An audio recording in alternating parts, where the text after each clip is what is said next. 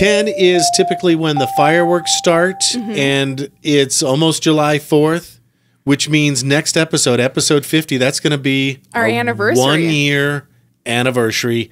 Can you believe it? Wild, huh? We might have a mini-sode in between now and then with something. I'm not sure what. Yeah.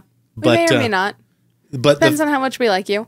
The fireworks will start at Snake River Landing in Idaho Falls around 10 p.m. They never want to give an exact time, but it's always around 10 p.m. And our friends at the Life in Idaho Falls Facebook group, they're the ones we always post in episode 2 when it comes out on a weekly basis. Oh, in fact, they're using our photo of the Northern Lights. From when we went up on Bone Road. Yes, the Aurora Borealis. That's their cover photo right now. Thanks, Barbara and Colton. They had a pretty funny post about fireworks. There's 3 kinds of people, they said. Oh, yeah? The first kind is let freedom ring, chili dogs all around, fire in the hole, sky's the limit, Merca. Right. Second kind of people. Got an uncle like that? Yeah. Uncle Mike. Yes. Who's really good at smoking and grilling meats. Oh, he's so good. Yeah. Fantastic. His brisket.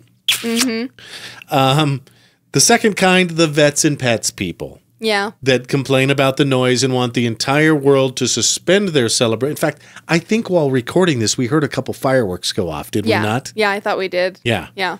And I know, I feel for you guys. I feel for vets and pets.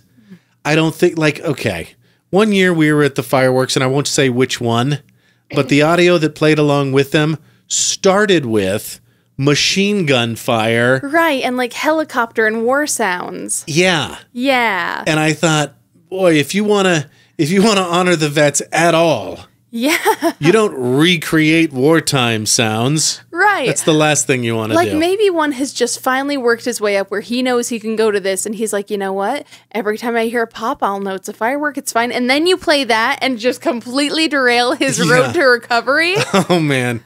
And then the third type, which are the moderates. We are Switzerland, America. We blow off moderate bang bangs and are done by 10:30 and try to ignore type 1 and type 2. Well, and also, with modern technology, there's no reason that we need to do fireworks anymore to have just as visually stimulating of a show. Now, I like the sonic booms and stuff.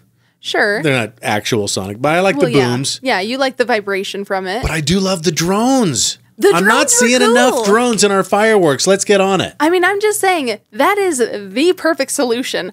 It's cool AF. It's techie. They get a whole swarm boom, right? of 100, 200, 300, 400, 500 drones up there. It's nice and quiet. Yeah. And it looks super rad. Oh, yeah. I mean, everybody's going to be watching that. I'm just saying, I can't wait for all of us to be so good at drones that we can recreate that scene from Megamind where he, it's all the drones in the shape of his head, and then he walks out on his own tongue.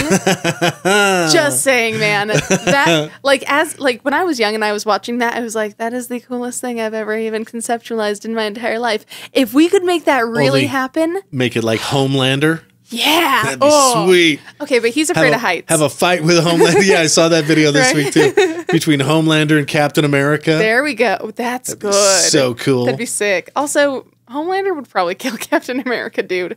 Captain America doesn't have no laser vision. Homelander's the spoiler alert bad guy. Well, I know. I think truth and justice would prevail. I'm with Captain America all the way. I mean, I've seen it not happen too many times. Who's better looking, Chris Evans or Matthew Starr? Matthew Starr, honestly. What? I know he's got those crazy eyes, especially when he's playing Homelander. But honestly, I've never thought Chris Evans was very hot. What? And part of it, too, is that my first boyfriend kind of sort of looked like the Wish version of him. If you ordered Chris Evans off of Wish. Yeah. And so after seeing that, I was like, or no. Temu. Yeah. Pass. Okay, but somebody asked on the same group, hey, quick question. Where's the fireworks stand that sells the illegal fireworks, but sign a waiver, not Fort Hall? Heard it was Woodruff Avenue area, TIA. Thank you in advance.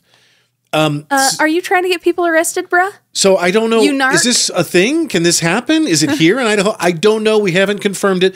I know usually you have to, for the good stuff, for the stuff that flies in the air and explodes. You got to go somewhere where it's legal. You got to go to the reservation or Alpine, Wyoming. Right. Those are the 2 closest places. Yeah.